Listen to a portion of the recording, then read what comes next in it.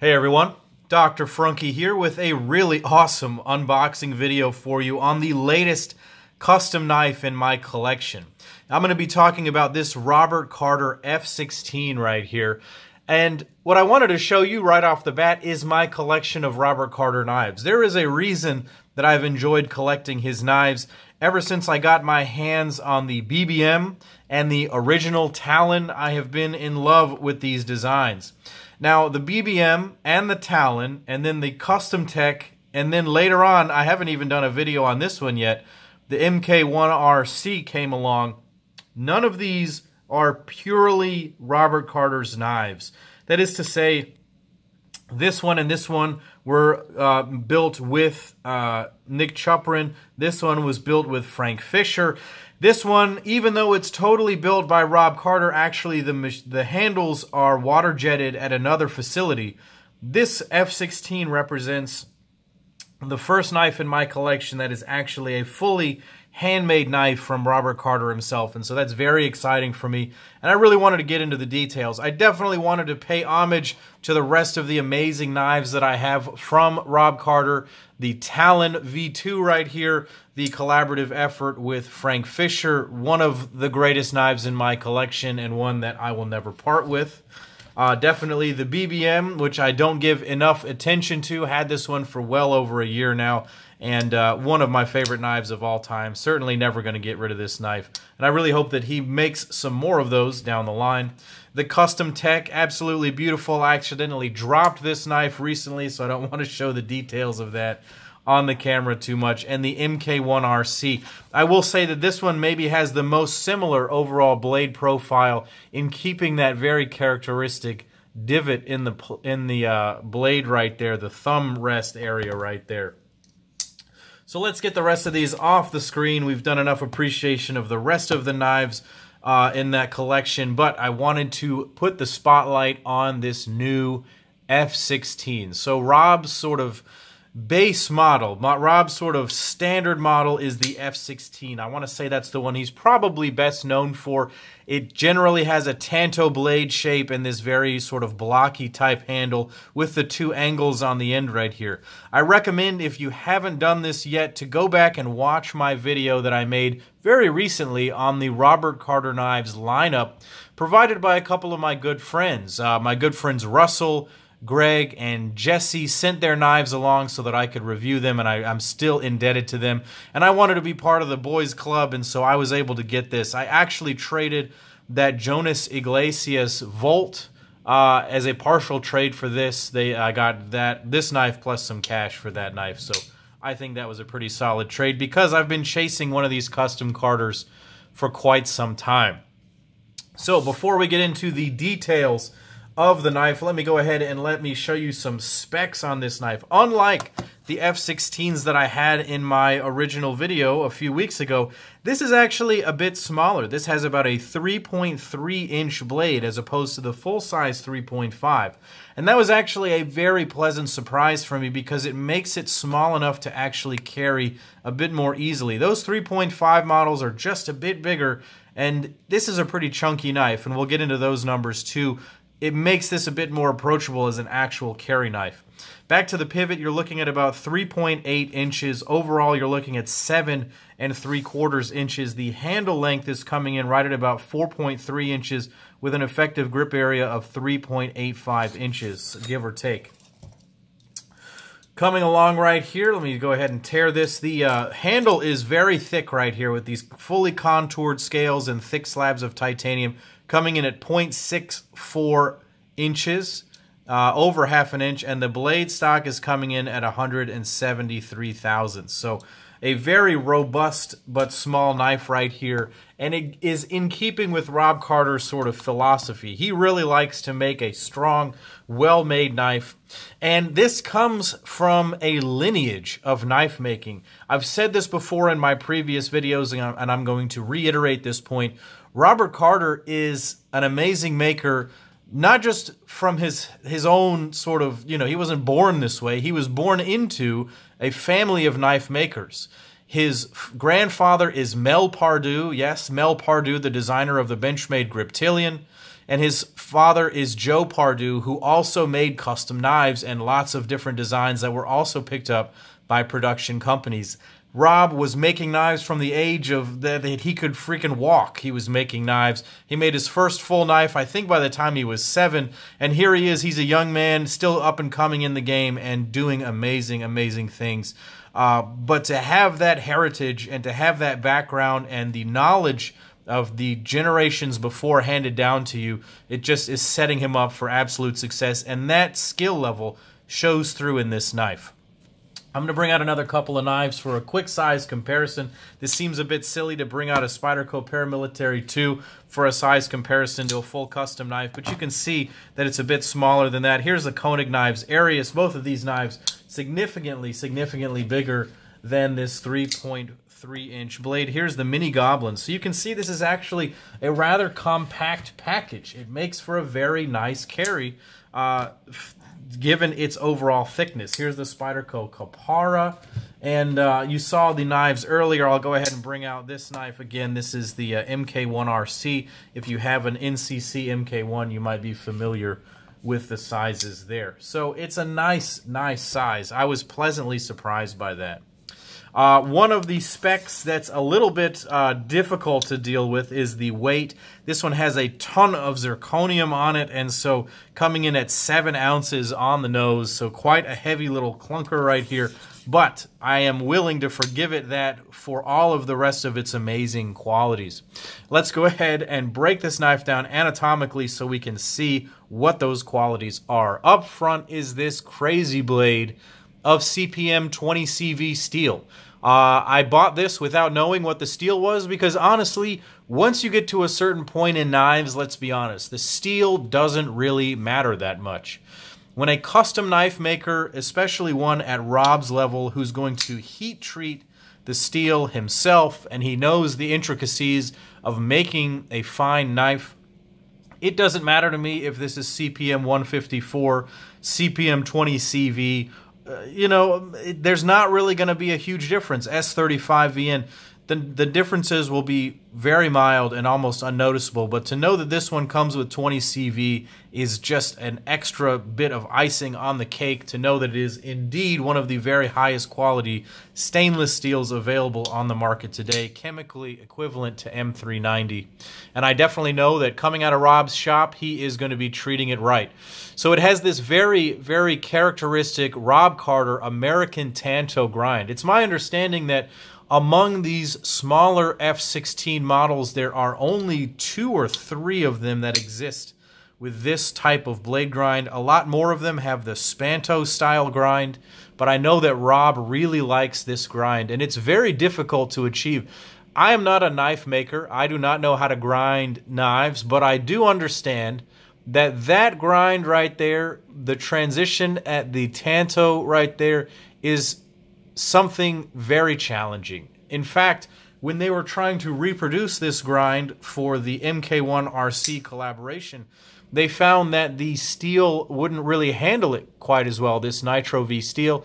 Now, Rob can correct me if I was wrong. They said, quote, technical difficulties meant that they had to slightly change the grind because it can't always be done that easily, and so I know that this is quite challenging. Here you're going to see there is a hollow grind for the primary bevel. It is flat ground out at the tip. It is a flat ground swedge right there. It's got the very characteristic thumb stop right there.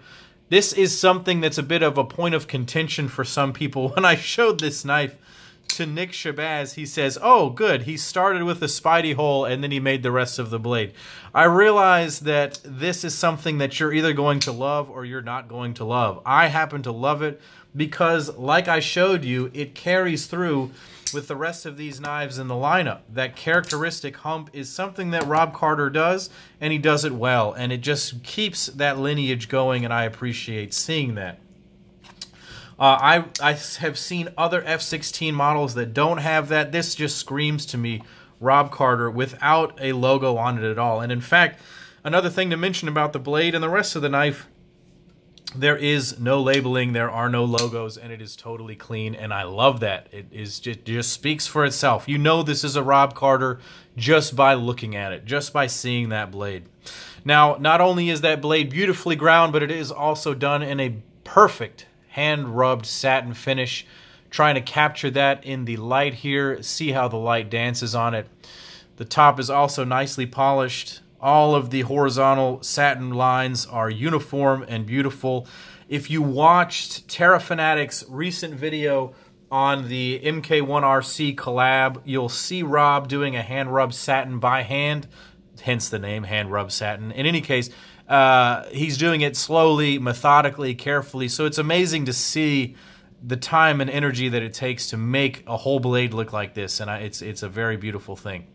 Moving back to the pivot, this guy is running on some ball bearings, caged ball bearings, and I have to say, this has one of the most masculine detents I've ever seen in my life. And I mean that because it's quite stiff, and I love it. I really like a strong detent. It's not overly stiff. You're going to be able to deploy this knife, but you certainly have to give it a masculine push. And when you do, this thing, as you can see, fires like a bolt. It is so fast, and it is so smooth, and it is so manly in the way that it opens. I can't really explain it better than that. It locks up like a tank, and it feels incredible. Now, the flipper tab is a bit sharp. It's one of those upswept thingies right here, and it has been rounded off. That is just his style. It does allow for a very rapid deployment and a very reproducible deployment. This is going to not be the most comfortable thing to play with for the entire day, but it's not about to stop me from flipping this 80,000 times in a day. The detent, as I mentioned, is very crisp and very strong. If I can get the light in there correctly, you may be able to even see that the detent ball has been flattened somewhat. That is something that Rob does on a few of his knives. I certainly know that it was present on both the BBM and the Talon, if I'm not mistaken. Let me actually take a look here. Yes, the Talon has also been flattened on the detent ball. So that is something that Rob has been doing for quite some time. Very cool to see that also on this knife.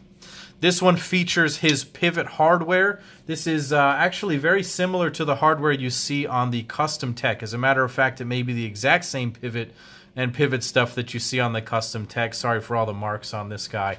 But on this one, it features zirconium pivot collars that are done in a polished finish, and the pivot itself has been polished. Usually Rob, as I showed you on the Custom Tech, sends his knives with the screw side on the presentation side. This one came in this orientation. I'm not sure if the owner did it. Sometimes Rob ships them like this. It is totally arbitrary. I like it like this. This is my preferred configuration. Very smooth pivot, very, very fast action. It falls shut, and it feels a bit like a bank vault door closing. Just very, very smooth. You know, no friction, just this extremely smooth, like two pieces of oiled glass slipping past each other. It's just very nice in the way that it comes down. One of my favorite things about this knife is when it closes, it makes a special ting. I don't know if you can hear it or if it will come across in the video.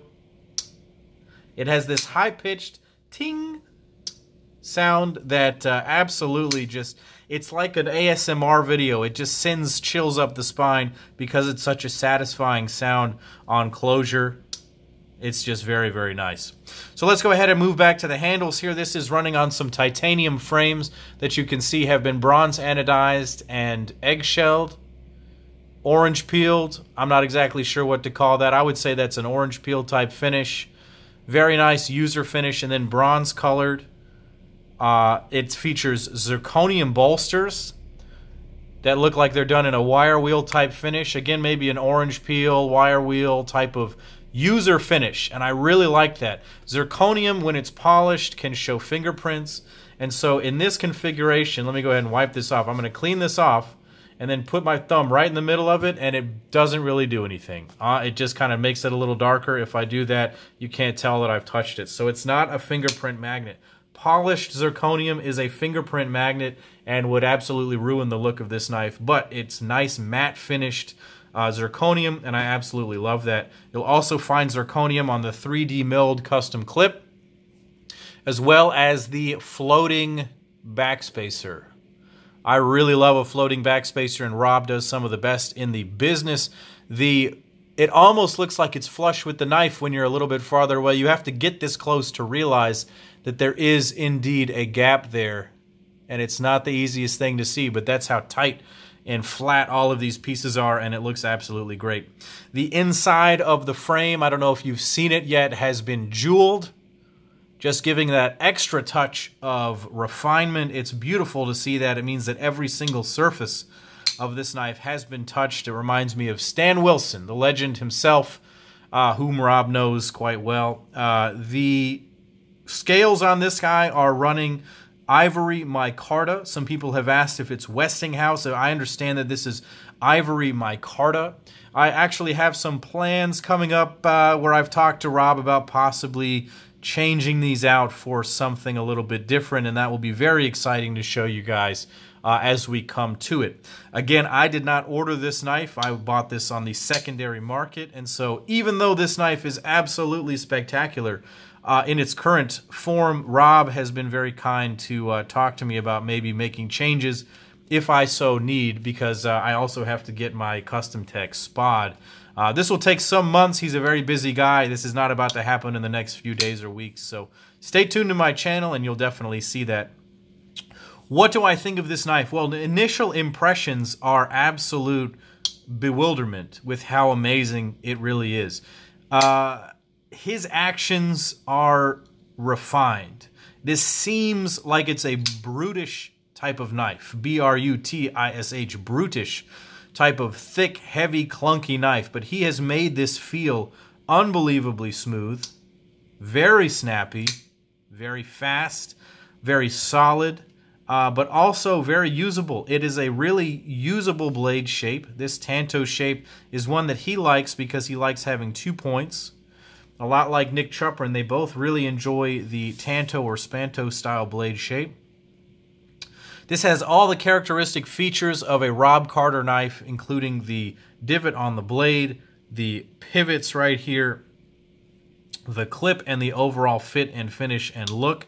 You'll even see the RJC, Robert James Carter, on the inside there on the zirconium backspacer. Perhaps you'll be able to catch that in some of these angles. But I'm blown away. Honestly, this knife is not a perfect everyday carry knife. It's a bit too heavy. It's a bit too thick. The blade stock is very thick. But what this is the culmination of a search for a long time for an excellent custom Robert Carter knife. This F16 is everything that I've wanted in one of his knives. It's the right size, it's the right combination of materials, it's the right finishes, and I absolutely adore it. I did say that I would be changing some of the materials, but that's only the scales. Everything else will remain the same. I absolutely love it. It's I can't explain to you how happy I am to get this. When I started collecting knives, I had a couple of makers that were my grail makers. You know, Stan Wilson, Frank Fisher, Robert Carter, Peter Rizzenti. These guys were my grail makers, and now I'm starting to be able to get their knives. I've got the Rob Carter. I've got the Rizzenti. I'm going to give you a sneak preview and tell you that I do indeed have a Frank Fisher coming. All that's left is the Wilson, and we're moving on up in the world here, guys. So I appreciate everybody who's been following my journey along. Tell me what you think of the Robert Carter F16 that I've acquired down in the comments below. Go ahead and click like and subscribe to my YouTube channel. Head over to Instagram and check me out as Dr. Frunky. And as always, guys, this is Dr. Frunky saying, take care.